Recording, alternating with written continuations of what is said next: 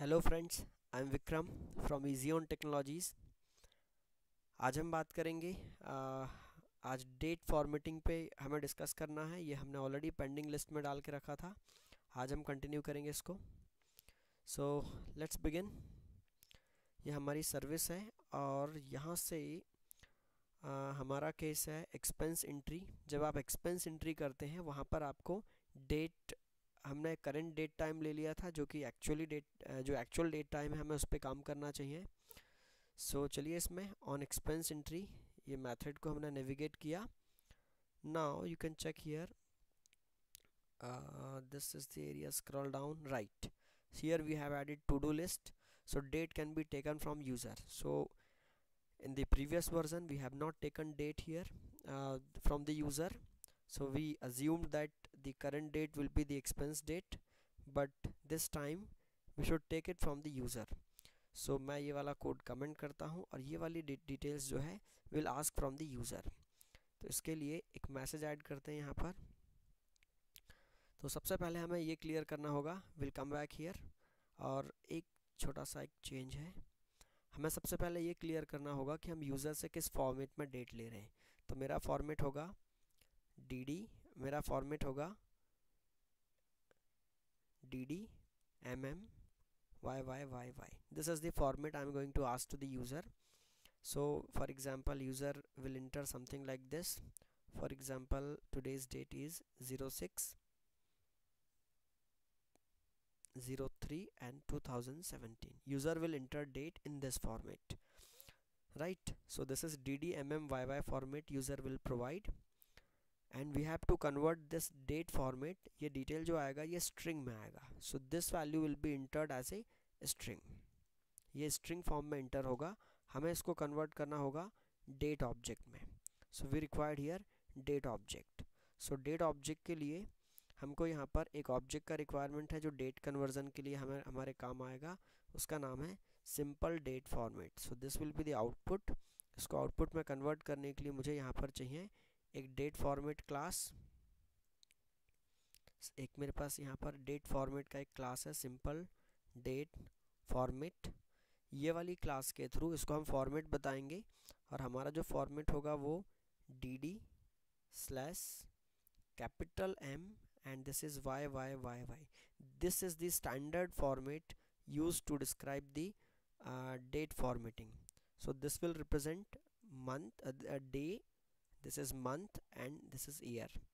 So if you write here something like this will be something different. Small mm, it has a different meaning, तो आप इसको capital ही रखिए। ये meaning आपको कैसे पता चलेगा? You can refer the documentation for this purpose. और यहाँ से then you will get here date object. This is what we required. So user will provide here date in the form of string. हम simple date format से इसको convert करेंगे और हमको मिलेगा date object.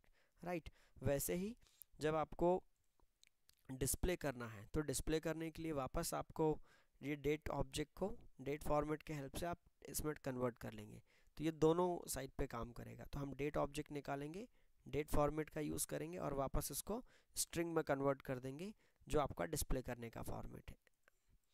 तो पहले इनपुट करने के टाइम पे स्ट्रिंग आएगा, सिंपल डेट फॉर्मेट से डेट ऑब्जेक्ट में सेव करेंगे और डिस्प्ले करने के लिए भी वापस सेम फॉर्मेट। सो फिर हम डेट ऑब्जेक्ट का यूज़ ही क्यों कर रहे हैं जब ऑलरेडी हमें सारा काम स्ट्रिंग में करना है। So actually it's a good practice to use date as a date object. Data को हमेशा उसके ओरिजिनल पैटर्न में रखें। यदि वो डेट है तो उसके लिए एक डेट ऑब्जेक्ट स्पेसिफाइड है। सो डेट को डेट ऑब्जेक्ट ही आप यूज़ करिए। So that's the reason we prefer to store the data in A appropriate format. Display format can be anything. सो चलिए अब मैं ये डेट कन्वर्जन के लिए एक काम करता हूँ, एक फंक्शन बना, एक सेपरेट क्लास बना लेता हूँ जो डेट हैंडल करेगा। सो I am planning to create a separate class which is my utility class for date handling. So do one thing, not this, just create here one class. Let me call this class as date utility. So date util, so this is my date util class. So this class will handle the date related job. So I'm going to provide here a method public. I required here date object and the method name will be let me call this get date। एक method है ये get date, और ये method आपसे लेता है एक date object लेता है। this will take date as string, ये आपसे डेट ऑब्जेक्ट लेगा एज स्ट्रिंग, और ये डेट को कन्वर्ट करके प्रोवाइड करेगा डेट ऑब्जेक्ट में, right. So this is my utility package. Now the point is किस फॉर्मेट में आपको डेट चाहिए, तो उसके लिए आप यहाँ पर you can ask for the format, जो भी आपका डेट फॉर्मेट होगा वो आप यहाँ पर बता दीजिए, तो ये फंक्शन आपको डेट में कन्वर्ट करके प्रोवाइड करेगा। And I don't want to create object to call this method, so I would like to make it static। अब आप इस get date method को कॉल करेंगे तो ये आपको date object प्रोवाइड करेगा।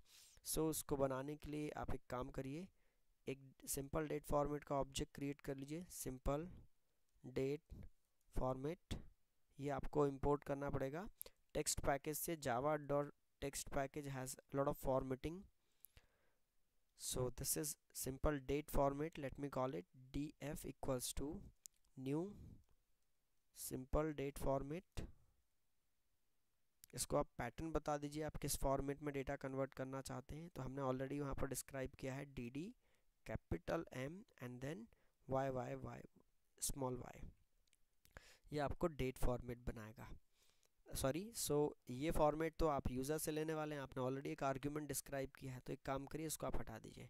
So take this format here, और for simplicity I just want to fix it, I don't want to ask to user for the date format, so we will by default assume that ddmmyy will be our standard format, so specify the format for now। So in coming session, in coming improvements, you can go with the date format, you can ask date format from the user। so फिलहाल मैं इसको यहीं पर बना लेता हूँ, ये easy रहेगा, ddmm and this is yyyy, sorry not this, small yyyy। आप ये डेट फॉर्मेट से, अब देखिए यहाँ से डेट फॉर्मेट में एक मेथड है parse is a method here, इस मेथड को आप कॉल करिए, ये आपका स्ट्रिंग लेगा, ये आपसे स्ट्रिंग लेगा और यहाँ से डेट कन्वर्ट करके आपको ऑब्जेक्ट में प्रोवाइड करेगा। एग्जैक्टली इसी ऑब्जेक्ट को मुझे रिटर्न करना है।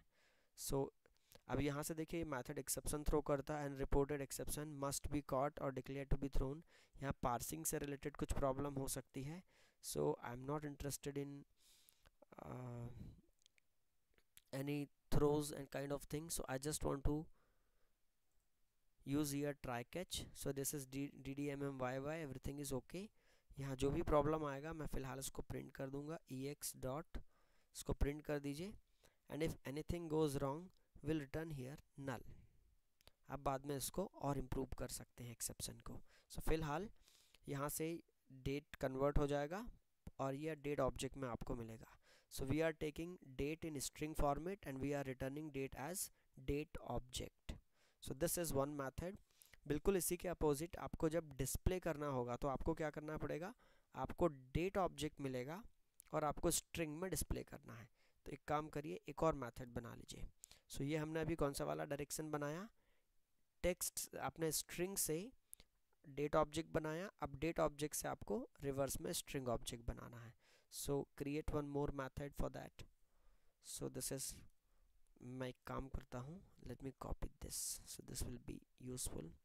Let me change this, I required here string, मैं इसको बोलता हूँ to string date to, let me call this function to date to string। so this will convert here date to the string, and this is I should change this, इसका name होना चाहिए, this is string to date। I think these are the good names। so string to date, we are taking string and converting to date, and here we are converting opposite, date to string। so we'll ask here user for the date object, user will provide the date object and will convert that date object to string, this is correct। now again same approach we can use। so here you can define your you can specify your simple date format, this is ready। इसमें एक method available होगा देखिए date format में कोई method है यहाँ पर? Yes, एक फॉर्मेट मेथड है जो डेट ऑब्जेक्ट लेता है और वैल्यूज़ को रिटर्न करता है। ओके, यहाँ से एक्सेप्शन आने की कोई चांसेस नहीं है, तो आप इसको हटा दीजिए। So there is no problem, so this is fine. यहाँ से DDMMYY फॉर्मेट में आपको डेट कन्वर्ट होके मिलेगा, जबकि आप यहाँ पर डेट ऑब्जेक्ट पास करेंगे। सो डेट ऑब्जेक्ट से आपको डेट स्ट्रिंग मिलेगा। So these two methods are useful method for this particular discussion. Now come to this place. यहाँ से देखिए on expense entry, अब आप यूज़र से यहाँ पर डेट इनपुट लीजिए। So let me add here A message here, inter date, और यूज़र का फॉर्मेट डिस्प्ले करिए। इंटर डेट किस फॉर्मेट में इंटर करना है? DDMMYYYY। यूज़र से आप ये फॉर्मेट में इनपुट करिए। यहाँ से this is ready, I just want to use here print. यहाँ से यूज़र इनपुट करेगा और ये मेरा काम हो जाएगा। दिस इज़ स्ट्रिंग, डेट आएगा यहाँ पर एज स्ट्रिंग, यहाँ पर डेट मिलेगा आपको एज स्ट्रिंग फॉर्म में आएगा डेट, और मैं इसको इनपुट ले लेता हूँ। दिस इज़ इनपुट, ये आपका कीबोर्ड है, कीबोर्ड से जो इनपुट आएगा वो आप नेक्स्ट लाइन फॉर्म में ले लीजिए, ये आपको मिल जाएगा। डेट एज स्ट्रिंग मिल गया, लेकिन आपको किस फॉर्मेट में चाहिए? डेट ऑब्जेक्ट में। So do one thing, remove this initialisation and call that method. Date utility method आपने अभी क्लास बनाया, इसमें आपके पास एक मेथड है स्ट्रिंग टू डेट, राइट। ये फंक्शन क्या इनपुट लेता है? स्ट्रिंग फॉर्म में डेट लिया और डेट ऑब्जेक्ट प्रोवाइड कर दिया, right. Rest will be same, ये डेट आपने ऑलरेडी सेट किया है, तो यहाँ से आपका सेट हो जाएगा डेट, राइट। अब डेट सेव होने के बाद आपको निकालना भी है, तो निकालने के लिए आपके पास एक नेक्स्ट मेथड है expense list, on expense list. तो ये वाला मेथड क्या करता है? एक्सपेंस का लिस्टिंग आपको प्रोवाइड करेगा। तो उसके लिए आपको देखिए, आपने लास्ट टाइम जो प्रिंट किया था, this is serial number, category expense category, amount, फिर then remark, then date. Last में आपने डेट प्रिंट किया है, तो ये जो लास्ट वाला डेट है ना, इसकी आप फॉर्मेटिंग कर लीजिए। तो इसको आप स्ट्रिंग में वापस प्रिंट करें, राइट। डेट स्ट्रिंग में कन्वर्ट कर लीजिए। इसको कैसे कन्वर्ट करेंगे आप? वापस आप डेट यूटिलिटी बना लीजिए, कॉल करिए उस मेथड को। डेट यूटिलिटी आपने क्रिएट किया है, date utility dot this time date to string. तो डेट कहाँ से आएगा? ये आपके पास डेट ऑब्जेक्ट इसमें है, एक्सपेंस में से आप निकाल लीजिए। This is expense dot gate date. तो यहाँ से डेट आएगा, एक डेट ऑब्जेक्ट मिलेगा आपको, और इस डेट ऑब्जेक्ट को आपने कन्वर्ट कर लिया स्ट्रिंग में, और इसी डेट स्ट्रिंग को आपको यहाँ पर रिप्लेस करना है। तो ये वाला आप इसको हटा दीजिए। Now this is correct. तो ये मैंने डेट फॉर्मेटिंग कर लिया है। नाउ एक बार रन करके देख लेते हैं। Let's run this main okay, run here. सबसे पहले आप देख लीजिए यहाँ पर choice 1 we have to prepare categories, so let me write here this is party, and one more category I am going to add here. Category name is 2, and let me call this category, sorry, category name मुझे डालना है यहाँ पर suppose shopping. Okay, दो categories हो गया मेरे पास। अब मैं एक्सपेंस इंटर करता हूँ 3 means expense entry, so this is 3। Now inter this. Okay, choose category, किस कैटेगरी में एक्सपेंस इंटर करना है? शॉपिंग करते हैं, सो दिस इज 2। आपको इंटर करना है अमाउंट, अमाउंट डाला मैंने, we spend here 5500, and remark this is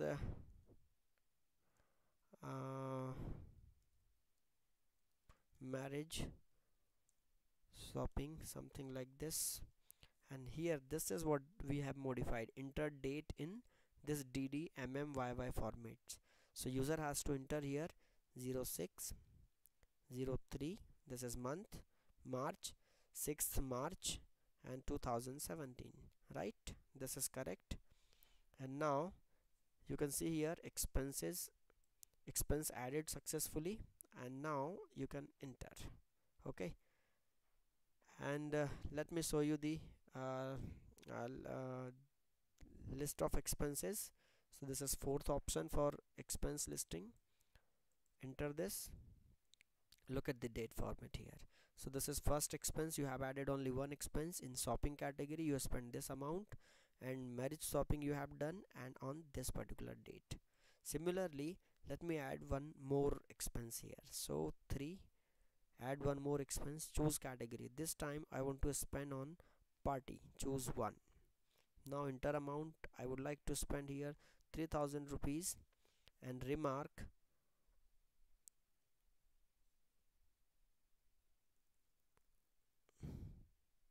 party with friends.